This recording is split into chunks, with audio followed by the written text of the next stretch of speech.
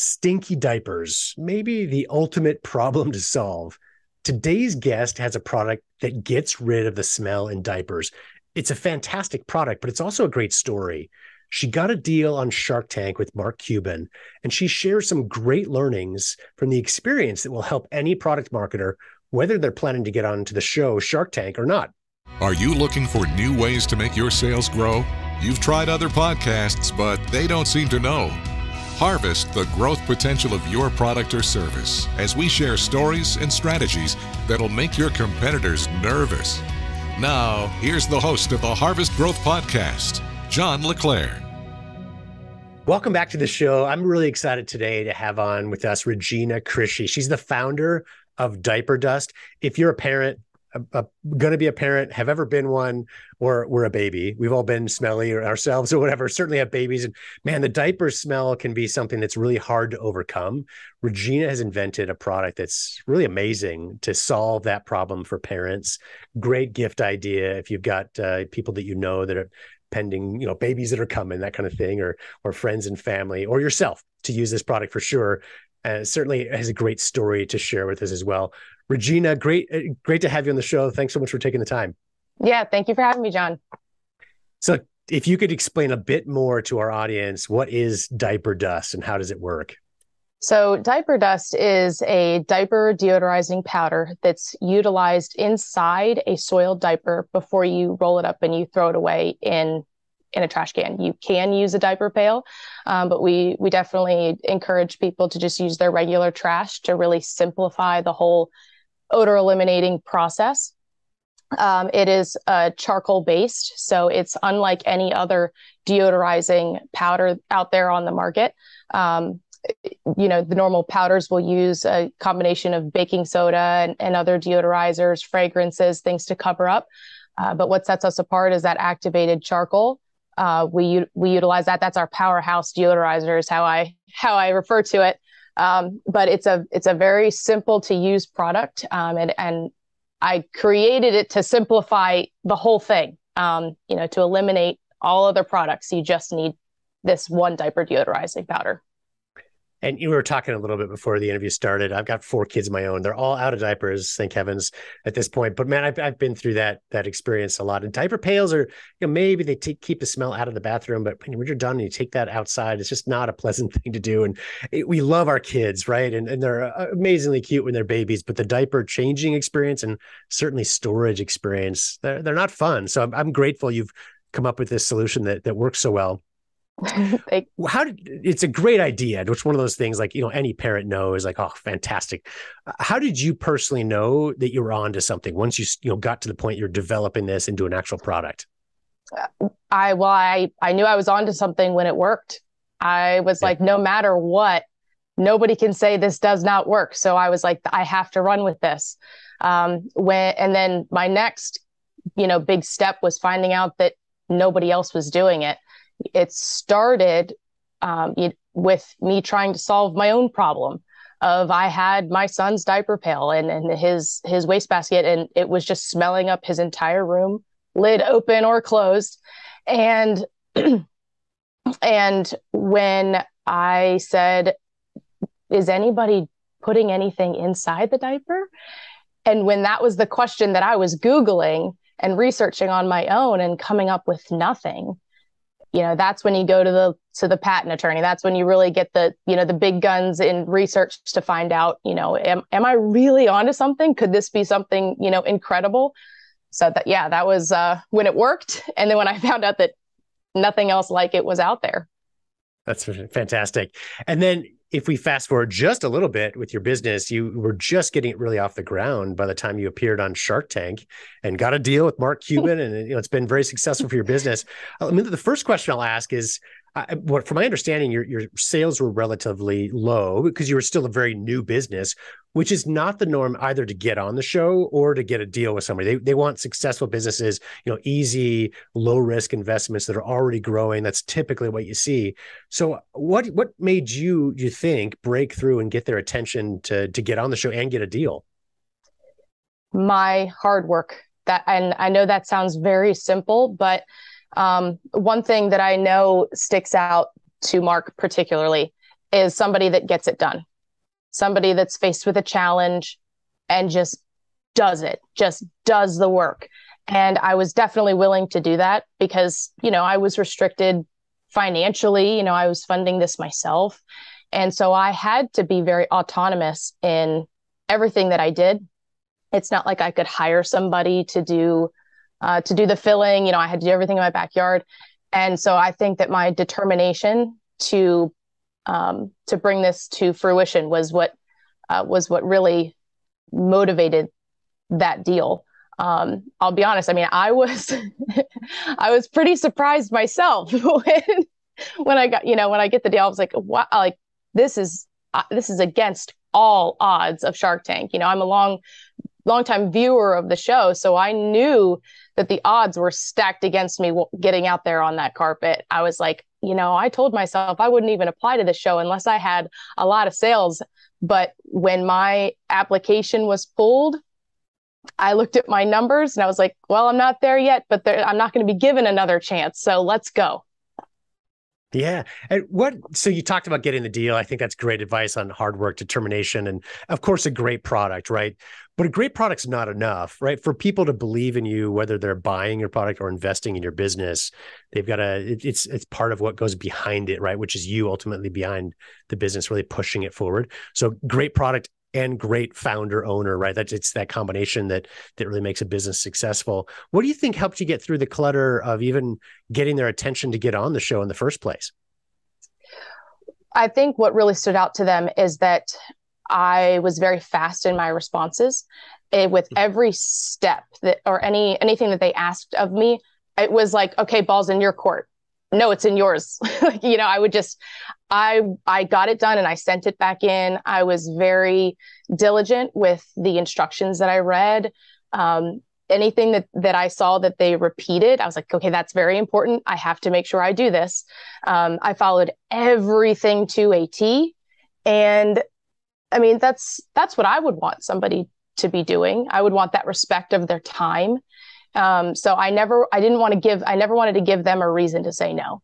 So never give anybody a reason to say no. Yeah. Like she was too late. Like, no, I'm not too late. I got this to you on time. And I think that advice goes well with consumer responses as well for small businesses and big businesses alike, but especially in the early stage of a business, the faster and better you are at responding to customers' questions, et cetera. A, it's going to give them a much better experience with your product. And B, lead them to really have that affinity or connection with your brand, to lead towards testimonials, towards word of mouth marketing, towards really getting out there and helping grow your business as well. So that responsiveness, again, not just Shark Tank, but also in responding to customers. So Absolutely. once you're on the show, what was the experience like? Oh, surreal. It was very surreal. I felt like two different people. When I'm standing on that carpet, the facade of me was really trying to stay calm. It was being professional, answering questions. And then behind me was, oh my gosh, this is happening. Lori Grenier has Diaper Dust in her hands. Mark is saying that it's working. And I just made Mr. Wonderful laugh. Like I really felt like I was in a dream, and I was grateful for every single second. And even though, I know everybody's seen it, but when Barbara went out and Mr. Wonderful went out and Lori and Emma, even as they were going out, in the back of my head, I was like, this is still awesome. And Mark is still in. So it was awesome. It was absolutely amazing. And I wish, I have anxiety just on a daily basis. And I almost wish I could have just calmed myself down just a little bit more so I could have really taken it all in. But all in all, it was a wonderful experience. I work a lot with Bob Circosta from HSN. A lot of my audience has heard him. They know him. He's the original pitch man. He's been on there for 40 years, like something like, I can't remember the number, 10,000 hours of live TV shopping. But he always talks about, he's like, the moment you get nervous, or stop being nervous, I should say, on live TV, recorded shows, whatever it might be, is really the time you should stop, right? part of the nervousness is because you care, right? And it can, if you channel it right, it can help you, right? And I think a lot of people talk about, the words they use are blacking out. That's probably a little bit extreme, but it's like you're so focused on being successful and having that adrenaline rush that it keeps you performing well, but you do forget a lot about the experience, right? And it helps you perform in the minute, but luckily for you and for all of us, they recorded it. So you can certainly see it afterwards. Exactly. No, that's a great way to put it. As I kind of joke, I'm like, anxiety pays the bills. Anxiety makes me move. So yeah. Keeping you focused for sure. So I know you can't share everything about some of the confidential nature of the deal, et cetera, but at least a high level, once you got your funding in place and received that, how many strings are attached to that? Are you able to, do you have to use the money for a very specific purpose, report back on everything, every little minutia that you do, or is there a lot of flexibility still in running the business? As far as my deal with Mark, now I can't speak for all of his deals, but mine was a very simple, straightforward one. I have all of the control really over, the day to day. We stay in contact, bi-weekly via email and updating reports and updated sales numbers. And I can turn to him when I have questions about, is this the right move? Do you feel like we're doing the right thing? Because, as I said on Shark Tank, this isn't my first language. So I do need some of that reassurance, even though I'm very autonomous in the decision making. I do need to hear this is okay. This is good. This is a good decision to make. He also, is me at least, I'm assigned kind of a team. Ansley, John, and Ryan. And Ansley is kind of my main contact. She's an investor with Mark Cuban Companies. And we stay in contact on a daily basis.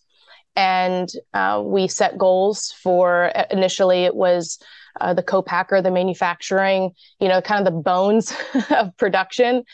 And right now we're in kind of our marketing plan and strategy process, because I don't know if you had kept up with, our story from Shark Tank to pretty much mid-July, but we were out of stock.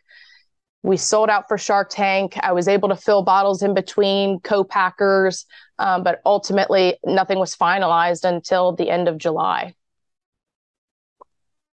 You shared so many pieces of really helpful advice there. I want to unpack it a little bit. A couple things is, one is your weekly reports. I think this is great advice. Now, for our audience, not everybody wants to be on Shark Tank, or should be, or will, whatever. But I think there's still some great learnings there that really apply to everybody. So if you've got, whether it's a team, you're reporting to an investment team and advisors and are helpers for you, but even if it's to yourself, right? That level of detail of doing financial reports on a regular basis, down to the weekly level, very few people do that. I think it's great that you have that attention to detail. You see quickly what's going on in your business. You can notice problems or opportunities as they arrive. So that's one thing I want to mention and really bring up that I think is really helpful for everybody. The other is having a sounding board. For you, it's great that you've got Mark and his team, but everybody can have somebody, right? It's somebody that might be in a similar situation, a mastermind group, a mentor, whatever it might be, but finding somebody that connects with you. It can be lonely running a business, right? You're making all the decisions all by yourself. So just being able to, like you said, bounce ideas off other people that may be in a similar situation is again, great advice. So, and the last thing I'll mention, just kind of, again, that you reiterate that you mentioned was setting goals, right? Short-term and measurable and actionable goals to keep yourself moving forward. Again, whether you've got a team pushing you, your advisors, investors, or whether you're doing this to yourself or with yourself or with advisors, mentors, friends, mastermind, et cetera. Great advice there, I think, to really unpack and help your business. Yeah, so absolutely. And that's not something that's innate for me. I don't have a planner. I didn't have a planner. Now I do. And it's made me grow a lot, not just as a business owner and entrepreneur, but as a person. It's made me more organized. Oh, fantastic. Good to hear. What's next for your business? Oh, well, what's next? Is we're trying to expand into like the single packet, like single-use diaper deodorizing packets, to be even more travel friendly, to be more discreet.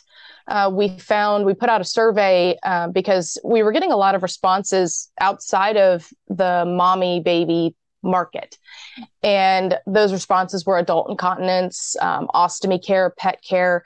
And so I want to offer a product that is more discreet than our bottle, something that an adult user can just throw in a bag, and take with them to a public place, to a relative's home, and be discreet about how they're deodorizing. Some family members, they don't know that their brother or sister has incontinence. They don't need to know either. So it's none of their business. So it's, that's what I'm trying to offer, that part of our consumer market. Love it. Not resting on the laurels of your current success, but realizing great opportunities to continue growing your business. That's fantastic. So are there any resources that you recommend that have been helpful, particularly for you and your business? Well, I started out using the small business resources at the community college. They're actually free in every state. And it was more to, kind of get a basic business plan, understanding a business plan, some market research. But of course, because it's free, it is limited. So, other things I just research. I use Google and I research and I market research. I use a lot of Facebook groups to do market research. And some podcasts that I'll listen to. It's actually Work Life by Adam Grant. I love listening to him, especially like I said before, I'm a very anxious person and my mental health means a lot to me. And he's just very motivating in work-life balance.